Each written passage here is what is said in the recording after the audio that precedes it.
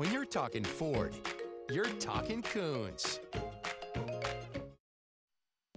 Tonight, breaking news, an ambulance turned into a weapon of mass destruction, the horrific terror attack, the chaos in Kabul, the new cycle of violence with more U.S. troops on the way. Also breaking tonight, Wynn folds. Casino mogul Steve Wynn resigning as a Republican finance chair after accusations he pressured women into sex acts. Will GOP lawmakers now return the millions he gave them? Culture of abuse? First, Larry Nassar. Now, new questions about other victims and a possible cover-up at Michigan State University. Claims of sexual abuse by players on the men's football and basketball teams. A special prosecutor now investigating. Plus, the billionaire couple found hanged in their home. Their deaths, first thought to be a suicide, now being investigated as murder. And buried alive, the snowboarder and this dangerous jump. Coming! The race to rescue him from under the snow. From ABC News, this is ABC World News Tonight. And good evening. Thanks for joining us on this Saturday. I'm Tom Yamas, and we begin with that breaking news from Afghanistan. A devastating terror attack in the capital. An ambulance made to help the sick and the injured turned into a killing machine. People running in panic when the suicide car bomb went off in an area crowded with offices and shops. The blast causing massive damage, mangled pieces of buildings, as you can see, and cars blocking the street. The staggering toll, 95 dead, 158 injured. An official at a nearby hospital flooded with victims, calling it a massacre. The pace of terror attacks in Afghanistan picking up, this one claimed by the Taliban. And with the U.S. war, they're now in its 17th year. More American troops are about to arrive. ABC senior foreign correspondent Ian Pannell starts us off. Chaos in Kabul after a suicide bomber driving an ambulance detonates on a packed street in the Afghan capital, killing at least 95. Panic as people flee the glass and debris from the surrounding buildings. Many racked with grief. This man losing his son in the blast. According to the Interior Ministry, a man told police he was taking a patient to the hospital before setting off the ambulance filled with explosives at a checkpoint. We were eating lunch. Suddenly huge explosions occurred, this shopkeeper said. More than 150 were injured in the attack near foreign embassies. The leader of CENTCOM was close by, but not hurt. I saw pieces of a vehicle on the road. It also created a crater on the road. The incident happened 5 meters away from my car. This has become a familiar scene. Paramedics and bystanders desperately trying to save who they can, getting people to hospital by any means. Ambulances ferrying the wounded, many limping to safety and assistance. Local hospitals have seen many days like this. Even so, they're overwhelmed with patients, many being triaged at the blast site, some not even making it into the building. The Taliban said they carried out the attack, their second in a week. Last Saturday, storming a major hotel at dinner time, going floor by floor. Hotel guests using bedsheets to try and escape. 22 were killed, including 4 Americans in that attack. And Ian Pannell, who has done extensive reporting in Afghanistan, joins us live. Ian, the U.S. ambassador to the UN, Nikki Haley, said earlier this month the Taliban are moving closer to peace talks and, quote, U.S. policy on Afghanistan is working. Yeah, that's right, Tom. I've heard these claims repeatedly over the years, and sadly, they're just not borne out by the facts on the ground. And let's just look at it. You've got more US troops coming in, another bloody fighting season beckons, and now the third major attack this year. Certainly doesn't look like success. Tom? Ian Pannell with some perspective on that cycle of violence out of Afghanistan. Ian, thank you. Next, breaking news from the political world. Tonight, Las Vegas casino mogul Steve Wynn resigning as finance chairman of the Republican National Committee after facing accusations that he pressured women into sex acts. Wynn is also one of the party's biggest donors. So will the GOP candidates and lawmakers return the millions in contributions he gave them? ABC's Kenneth Moten from Washington tonight. Tonight, casino mogul Steve Wynn has stepped down as the finance chair for the Republican National Committee in the wake of sexual misconduct allegations. Steve Wynn, would you stand up? He's raising so much money for our great Republican Party. The fallout from a Wall Street Journal report that the 76-year-old billionaire, whom President Trump has called a good friend, allegedly pressured employees to perform sex acts over several decades. The Journal reporting a 2005 incident. A manicurist at Wynn's Las Vegas resort alleged he forced her to have sex in his office suite, later paying her a $7.5 million settlement. Ex-Wynn salon manager Jorgen Nilsson told ABC News he saw employees cry, get sick, and have nervous breakdowns when Wynn requested them. He was actually chasing one of the managers around, and she locked herself in bed and would not come out. Wynn calling the allegations preposterous, saying we find ourselves in a world where people can make allegations regardless of the truth. I'm Steve Wynn, and this is my new hotel. Wynn's fortune worth an estimated $3.5 billion. His name prominent on the Vegas Strip, which he helped transform, building several casinos. Tonight, increasing calls for the Republican Party to return Wynn's donations. RNC chairwoman Ronna McDaniel vocal months ago when the Harvey Weinstein sexual misconduct allegations surfaced, tweeting, if the DNC truly stands up for women, then returning Weinstein's dirty money should be a no-brainer. The RNC silent about the money Wynn raised for the party. And Kenneth Moton joins us live outside RNC headquarters in Washington. Kenneth, Steve Wynn today addressed his resignation, calling the allegations against him a distraction.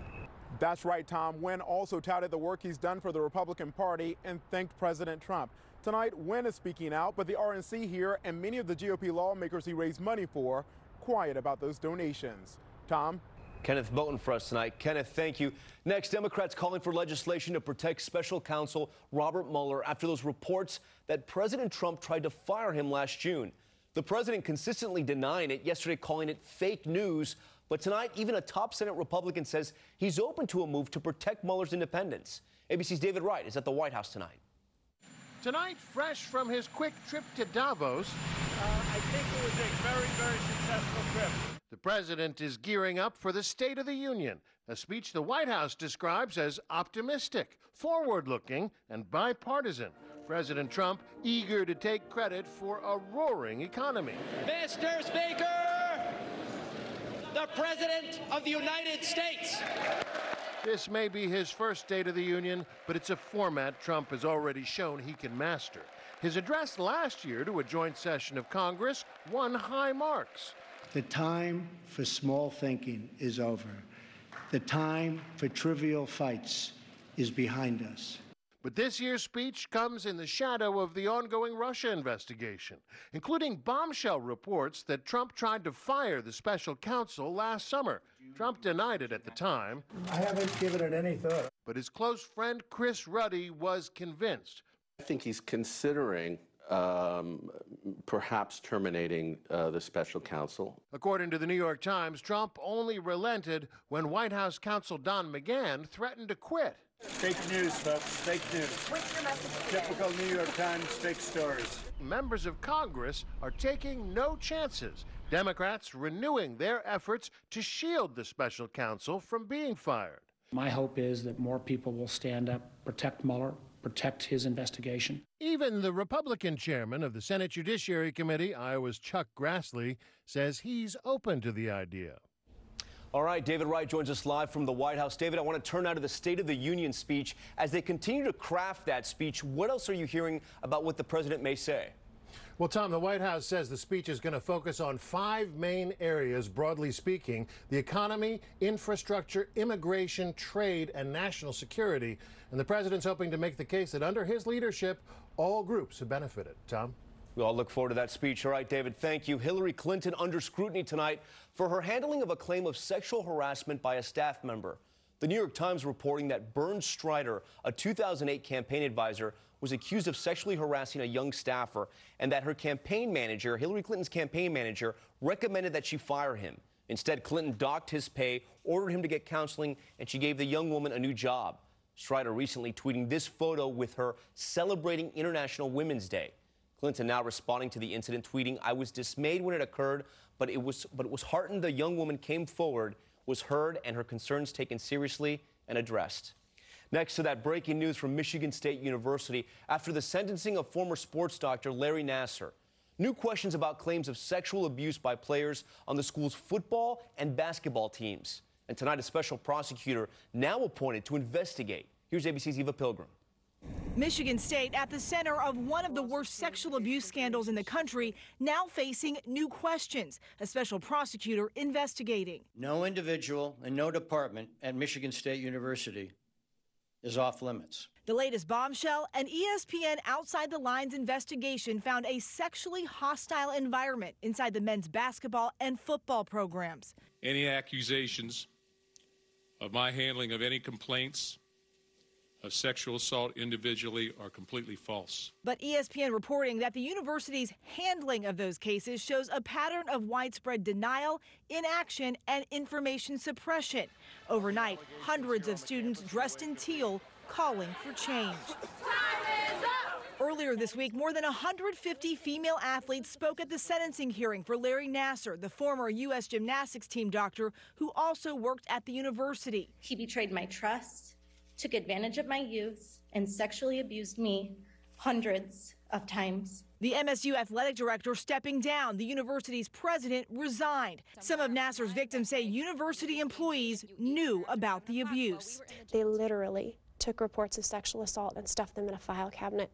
The women say they think Nassar's victims could be in the thousands. They are calling on the Olympic Committee to do a full independent investigation. Tom? Eva Pilgrim for us tonight. Eva, thank you. We turn now to the new clues in the case of a prominent billionaire couple found dead in the basement of their mansion. The high-profile killings rocking Canada, with Toronto police now saying it appears to be a double homicide. Here's ABC's Ariel Reshef. Tonight, the mystery deepening behind the double homicide of one of the world's richest couples. I believe, in the 6 weeks of review of the evidence that we've retained, that they were targeted. For the first time, authorities now saying publicly billionaires Honey and Barry Sherman were sought out and slain in their home. The two found hanged on the pool level of their sprawling $7 million mansion. The cause of death for both Shermans was ligature neck compression. Police revealing there was no forced entry to the property. The bodies reportedly discovered in December by a real estate agent preparing for an open house. Authorities keeping a tight lid on any leads. We haven't developed any suspects people are outstanding for, or a person is outstanding for this offense. And tonight, detectives still combing through a mountain of evidence. More than 120 witness statements, roughly 2,000 hours of surveillance footage. 2 residential properties belonging to the Shermans have been searched. The primary Sherman residence is a 3-story family dwelling of a size warranting 6 weeks of searching. Barry Sherman amassing a multi-billion-dollar pharmaceutical empire. Police now piecing together who would want him and his wife dead. Tom, we reached out to the Toronto Police Department. They are not mentioning any possible motive, but they say there is still an extensive list of people they want to speak with. Tom? The mystery deepening tonight. All right, Ariel, thank you. Turning now to the weather and the January thaw warming the Northeast tonight. Those milder conditions raising concerns about flooding. Take a look at the ice jams there in Pennsylvania and heavy rains triggering some flash flooding along the central Gulf Coast. ABC senior meteorologist Rob Marciano joins us now, and New Orleans is in the bullseye now. That's soaking? Yeah, but they've been getting rain all day, and Baton Rouge is the wettest day in over a year, Tom. Check out the radar. Still coming down in those areas, but it's moving a little bit farther east, down I-10 through Biloxi, Mobile. It'll stretch out across the Panhandle, Georgia, the Carolinas, and getting up into the Northeast across those swollen rivers as well. Couple that with the mild air, as you mentioned, likely going to see more in the way of ice jam flooding, especially across some of the lower rivers, the Housatonic and the Delaware notably. And then we'll cool it down on Monday, potentially some light snow to start off the work week, but another mild day tomorrow, Tom. All right, we'll take it. Rob, thank you. Still ahead on World News Tonight this Saturday, the deadly flu update, and the one thing doctors say you may want to have on hand in short supply in some places tonight.